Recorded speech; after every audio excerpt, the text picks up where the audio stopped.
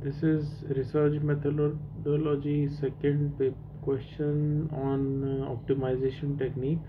It says a salesman has to travel all these cities and has to do a Hamiltonian in which he should start from one city and he should move on all the nodes which are all the other cities and return back to the city from which he started without revisiting a city twice except the starting node. So if, for example, if he starts from Mumbai, he goes to Kolkata, then Varanasi, then Jabalpur, then Vijayawada, then Jaipur, then goes back to Mumbai. So this is one Hamiltonian. That is what is need to be found, and the loop that is to be done has to be done with minimum distance. So that minimum distance path can be found by genetic algorithm. During our basic schooling college days, we were doing it with shortest distance, which comes as a natural common sense, but genetic algorithm is some inspired sense from our human development or life development, in which genes mutate or cross over to produce new offsprings.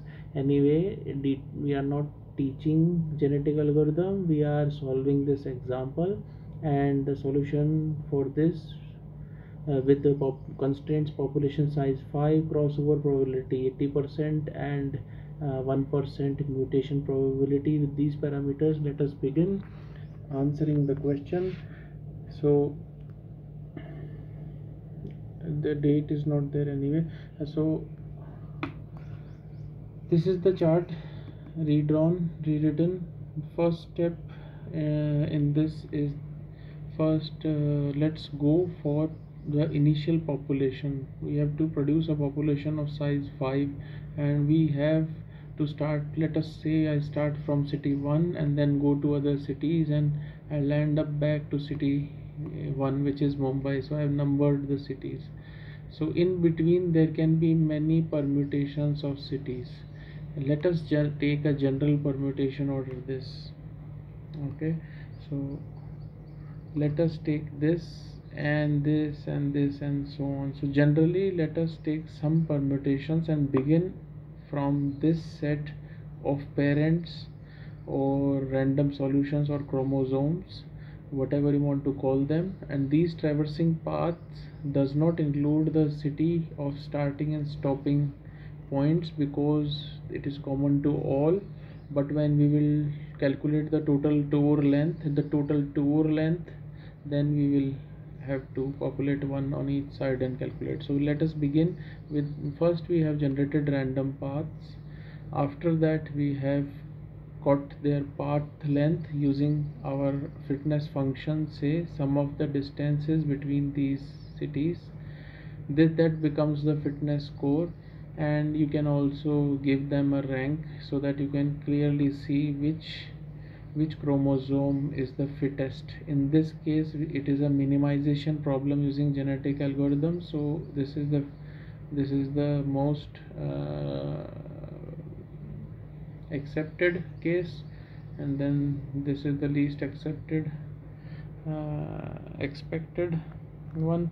Anyway, we get this total fitness score also. In the next table I have drawn the parent chromosomes, then the fitness score.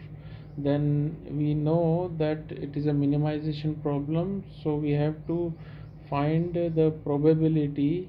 We have to select this has the highest probability of selection. So but this number is small, this is small number. If we divide it by total number, this will be a very small number, and the probability will be very low and will not be selected first. So we have to invert the probability, and for that what we do is we find relative fitness. In relative fitness we find the total fitness and then divide each fitness score to get the relative fitness scores, then sum them up, get the total relative fitness score, and now divide each relative fitness with the total fitness score to get the probabilities. Now you will notice that this rank 1 is having the highest probability. So now the order of selection is correct and we can proceed further. Along with this probability of selection, we will make cumulative distribution probability, which is first parent will have same, then sum of this and this will give this, the sum of this and this. It is cumulative effect and it adds up to 1. We have got the table with us. Now let us generate a random number to choose a parent. So this random number is greater than the cumulative, one of the cumulative figures, and that will be chosen as the first parent to create an offspring or child. Random number again. How are we generating this random numbers? We are using Casio calculator, which is allowed in exam to generate a random number.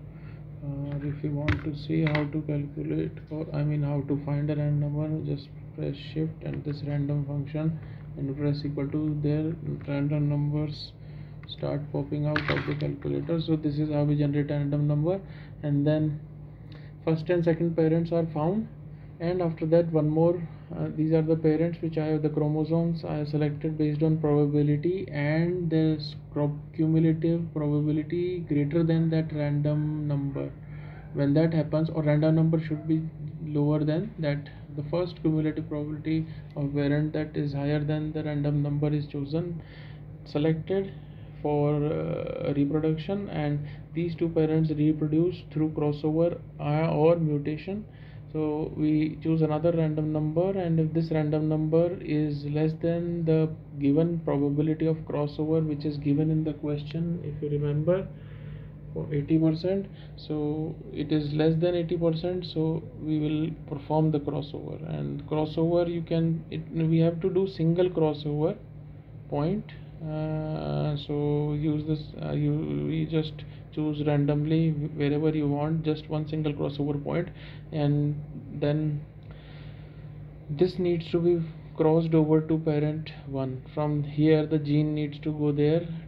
For this gene to land up here, we need some adjustment. Why? Because if this goes here, then 2 3s are there, and revisiting our we are going into a violation of the traveling salesman problem requirement. So first we will do a swap. 6 will go there, 3 will come here, and then we will transfer this gene, which will keep the number of nodes not identical, distinct. So after the swapping, we'll receive this, and 6 will be going there, and then this can be pushed up, and this is successfully transferred member from P2. Member means this gene from P2 to P1. And note that 4 is shareable without any swapping, and this is how we have produced an offspring. This is an offspring or a child. This is the first child. Similarly, we can produce second child, and then after producing the 2 child, let's go for, if mutation can be done, we generate a random number. It is less than mutation probability. Is it? It is not, so we are not going to do any mutation. Now next step is replacement. Will these child, or are these child fit enough to replace the population? Let us see. There is a selection pressure also, in which we'll discuss later. So this is the population, initial size 5 population with these tores and tore lengths. Then the children have these tore lengths, and clearly you can see that the tore length is lesser than these, so these children will replace some of these. So survival of the fittest works here, and the numbers which are large will be dead, kicked out. So elitism or survival of fittest is that the elite ones get inside and others go outside. So we'll preserve the elite member in the initial population, and there will be a selection pressure. Rather than this going into the details, I think everything is now repetitive. Once I have explained the steps, so crossover is happening, mutation is happening, tour length is being calculated, new children, then new population. So new population is created after kicking out the parents that die and are replaced by a relatively fit children. So I must have worked out some more children with lesser tour lengths, and this becomes the new population, and this allows us to start our second iteration. So our second iteration goes like this.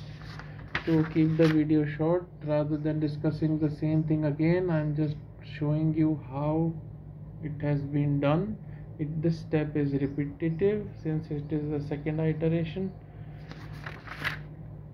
and it keeps going on. We are trying to search for children who are fit as compared to the population, and in this example I realized that the first population already had the answer that I noted. So die, replaced, retained, 10% selection pressure, and this is the P5 has survived from first population. It is like crocodile, alligator genes which have survived longest in our evolution of our planet. Anyway, so P5 survives. New children are born through crossover, parent selection, crossover mutation, and they keep replacing the old ones, and this keeps going on. It took me 2 days, whole 2 days to solve this problem, and on the third day in morning, without sleeping throughout the night, I worked, and I have reached to the completion of this problem, which is ending up with